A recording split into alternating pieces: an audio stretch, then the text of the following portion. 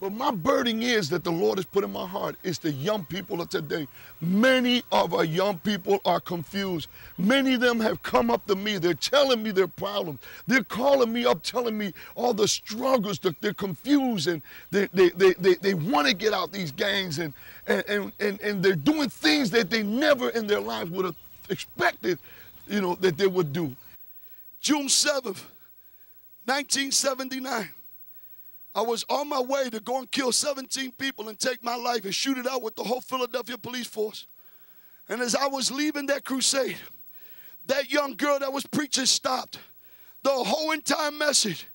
And she said, tonight, the Lord revealed to me that there is a young man in this place that he is calling by name. And your name is Jose. When she said that, I stopped. I said, how does you know that? She wasn't in that room with me. All of a sudden, I stopped. She said, young man, you said that God called you this way. No rain, no snow, no fire was going to stop you. I said, how did she know that? Nobody was in that room with me. And I tell him this story because my brother was 19 years old. He had everything to live for. Matter of fact, 2 days ago, April 30th, was 32 years ago, my brother was murdered in front of me. Wow. Okay, so there's folks watching this and hearing all these stories. And there are some folks even out there, they flip past, they got the remote in their hand, they flip past religious programming, quote unquote. Right. And they got a mother who's religious or a grandmother who's religious or whatever. They're gonna come out here and what? Hear another religious program? Is that what this is all about? Is this another religious program? No. I'm going to be challenging the young people in these crusades to let them know that, you know, that they don't have to live that lifestyle. They don't have to be involved in gangs, and explain to them why. Because all it is a spirit of deceitfulness.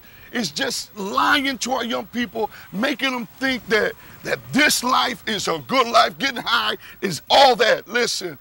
I've been saved now 28 years, never have done drugs again, never had problem with the law. Now the law come to me, the police, they ask me where to go in my city or the cities that I go to help them do street meetings and stuff like that. Many of with these young people, these parents need to know that if they really want help for their kids, hey, God is the only solution right now. That would say, Brother Joey, pray for me. Pray for me right now. Hallelujah.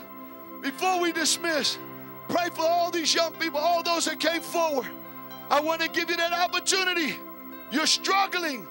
You're struggling right now. You're struggling. You know you want to. You're full of anger. Come up, come up. God will set you free.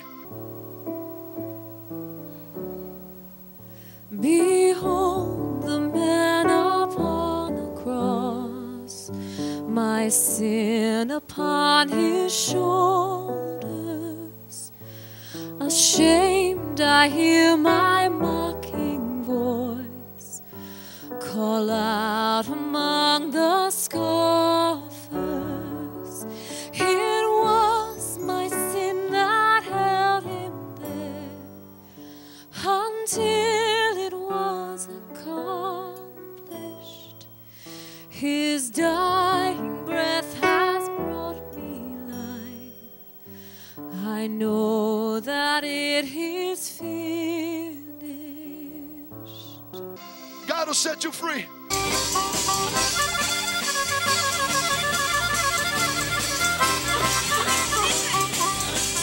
Oh, I could sing an unending song of how you saved my soul. Well, I could dance 1,000 miles because of your great love. Well, I could sing unending songs of how you saved my soul. Well, I could dance 1,000 miles because of your